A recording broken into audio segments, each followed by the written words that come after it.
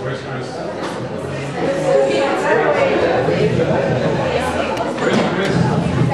I'm here. I'm here. Can you see me? Alright, cool. Alright, so, just hang on. Alright, okay, so, hi.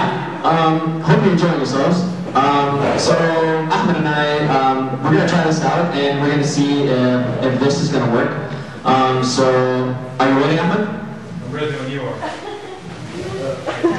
Alright, so our group is concerned with the educational reform of the country of Chile. Are you following? Just get it over with.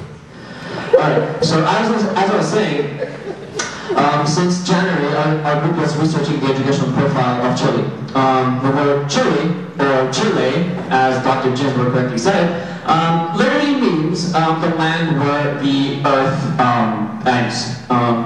Don't you think I've said enough? I think it's your turn to present a bit.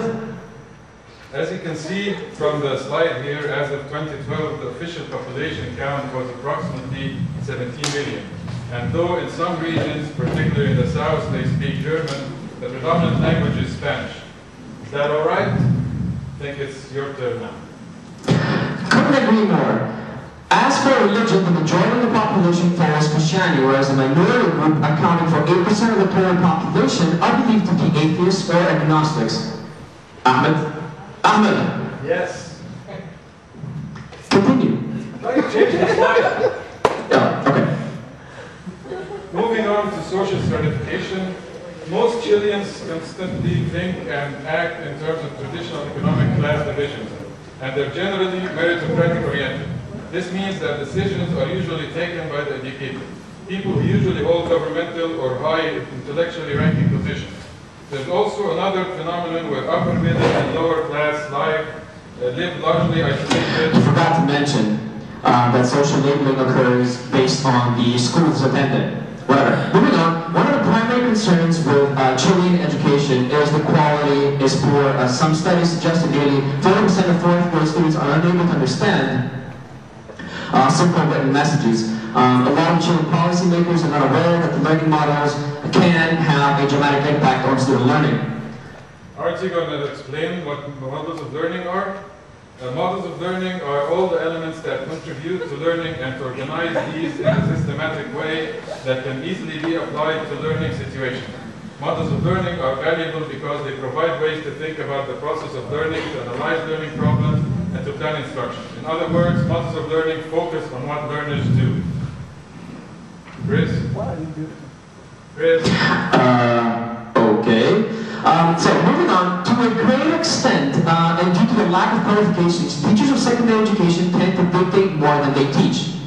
Also, the majority of university professors do not possess a PhD.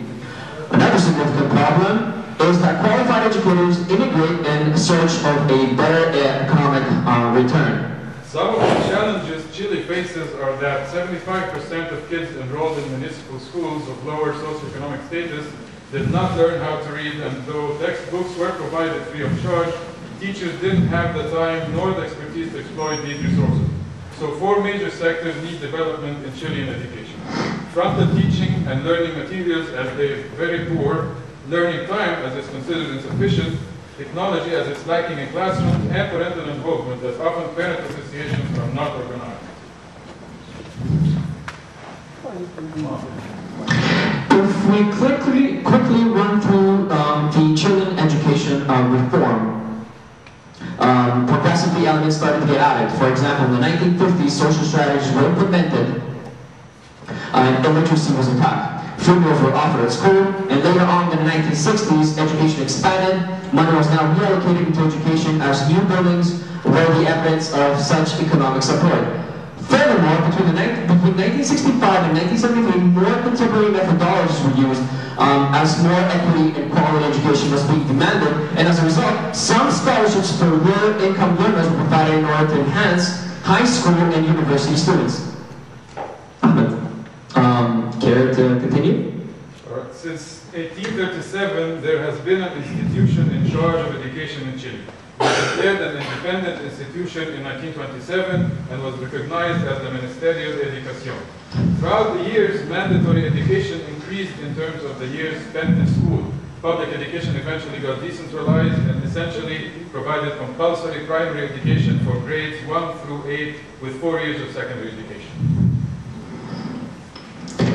Alright, so the education system in Chile primarily revolves around the following four sectors.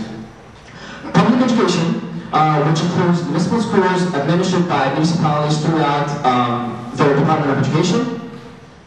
Private subsidized education financed by private sources through public funding, and private education, which is only financed by private sources, and corporations, which includes actually vocational schools administered by firms or enterprises with fixed allocation of budget for the state. I'm tired. Do you want to do something? Sure. Preschool education encompasses children under the age of 4 years old, and only 14% of those were registered in 2008. Elementary education is 8 years of mandatory education for children between 6 to 15 years old, and in 2008 enrollment was 94.3%. Secondary education, which is mandatory for 4 years, is divided into two types: humanistic, scientific, and vocational. For students 14 to 17 years old, in 2008 enrollment was 80.8%.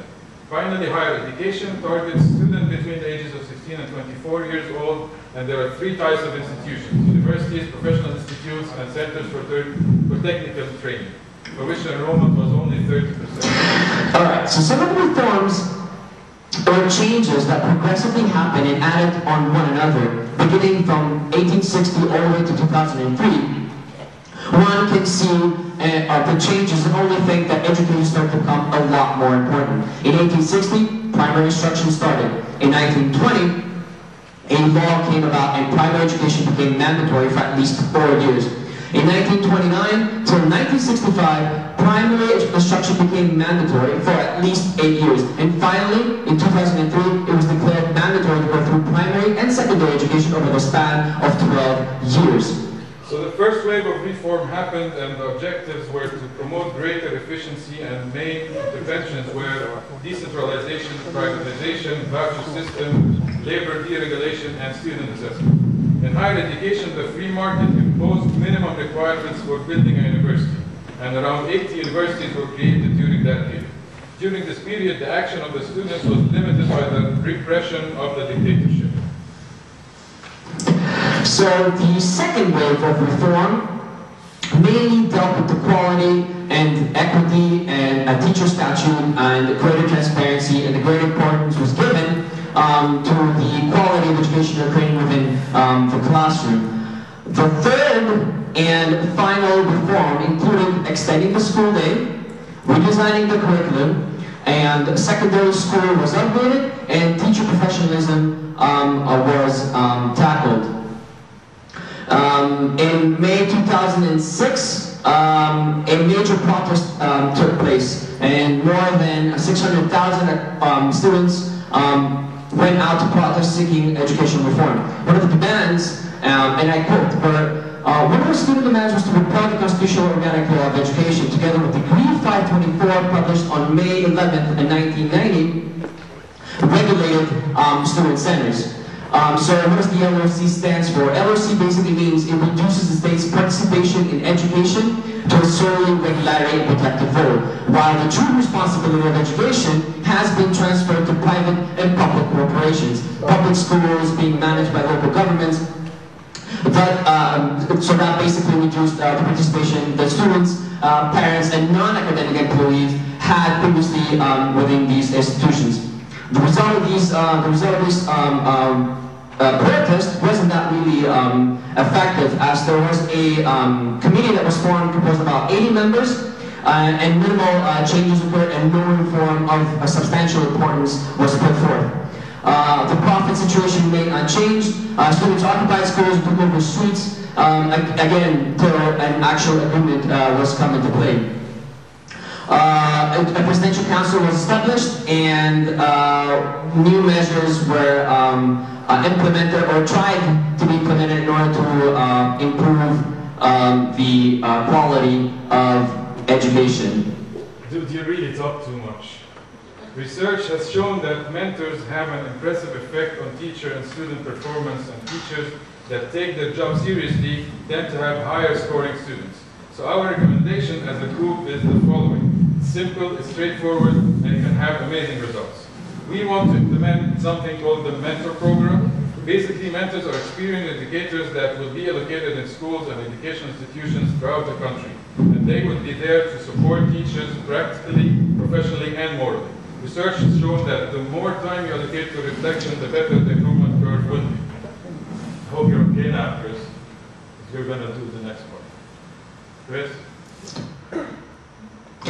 So the way we're going to do this is we're going to increase the time available for learning. The mentor program that was implemented allowed more time for reflection for the teachers that participated. There were several issues that were raised with this, to which we have some recommendations. The time allocated for learning should be increased. The technological infrastructure should be updated and actually implement the mentor program, from which improved learning opportunities will be generated. This means that through correct mentor guidance and prolonged exposure in the field, the issue of quality will be addressed. In other words, don't expect the students to achieve higher levels of cognitive response when schools can't even provide them with proper overall learning environments, such as technological infrastructure, qualified educators, and availability of resources. In order to reach all these groups that are responsible for reform to actually take place within a country in such a big scale, we need to involve the media, and we need to involve, and the way we're going to reach out to these people, the ministry officials, finance, and civil servants, university leaders, teachers' unions, scientists, writers, artists, the general public, the Congress, political leaders.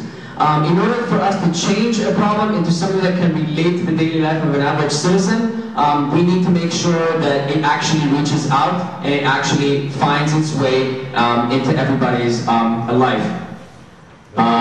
So I was actually... Don't you think it's time for you to get here?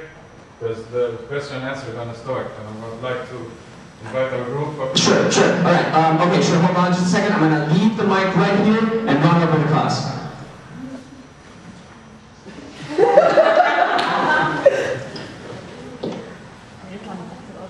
References?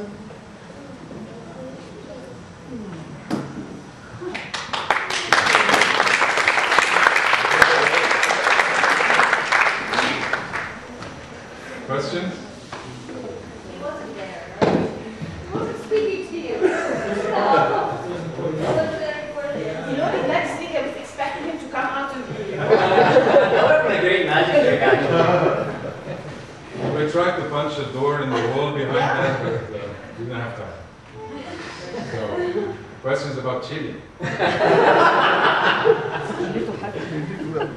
You talked about hiring those mentors, so I'm wondering, with such a budget, how are you going to manage to hire those mentors? And are they going to be paid? Are they going to be voluntary? How are you going to manage that? See, the real question behind Chile is What kind of professional development would they go through with these mentors? Is it going to be different? Sure. Basically, the real issue in Chile is reallocating the money that comes into the country. Don't forget, Chile is one of the primary exporters for copper, and they're highly exporting agricultural companies out of the country. So they do, they are considered to be a relatively okay economically country. What we're saying is that we're just going to try somehow to reallocate this money and find, in order to find its way through education. We're not talking about really funding them as much as it would be somewhat of a relation between the mentor and the teacher himself. Teachers, a lot of the times, just like Dr. Jenbrook said a couple of weeks ago, a lot of the times they might not be professionals, in the sense they might be graduate students, or they might be doing their undergrads at the same time. So offering him a mentor who would be willing to give him information, or willing to be giving him substantial support that will not be financially, translated into money, we don't necessarily have to have such a big issue with the money. We guess that we're not going to have such a big issue with the finances, because the experience that they get out of the mentors is a lot more valuable than. And Chile has the highest per capita income in Latin America. And also they get a chance to be employed to work for the school after they finish their program. So they have a really good opportunity to join the school and get a good period afterwards. Yeah. I was pleased with the aspect of reflective part of teacher training that you propose as a policy recommendation for reform. Because I think reflection, teachers, schools that perform well is not just the amount of the quality teachers that they have or the amount of resources that they have. The collaboration that is the teachers that they have, the collaborative school culture that exists in that institution. And when it comes to reflective training for teachers, I think it takes more than just having mentors. Because when we talk about like critical training group or cognitive coaching, these are some elements of reflective training that you guys might want to have to incorporate in your policy recommendation. Do you think about aspects of like these things like this, or you just focus more on having mentors? See, that's the thing.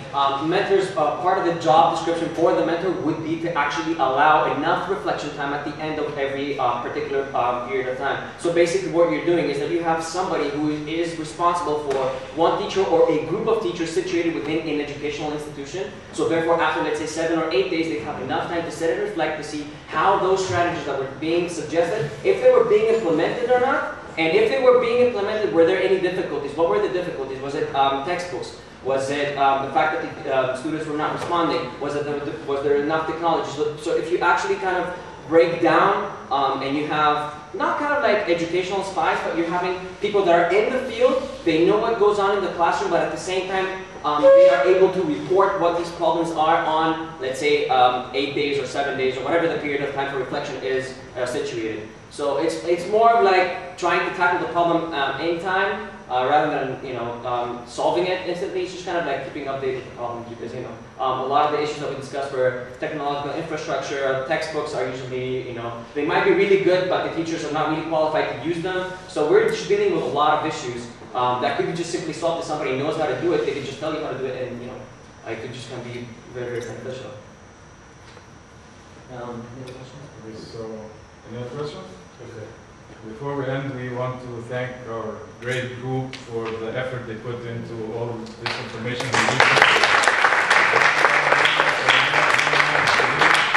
me pause for a second before it says anything, really. Though the idea seems to be very, very eccentric, this would not we would not be able to pull this off if it wasn't for Ahmed. He really, really helped me out. I mean, we spent 2 nights together trying to pull this together, and really his expertise really made my life really, really easy. I think he deserves a round of applause.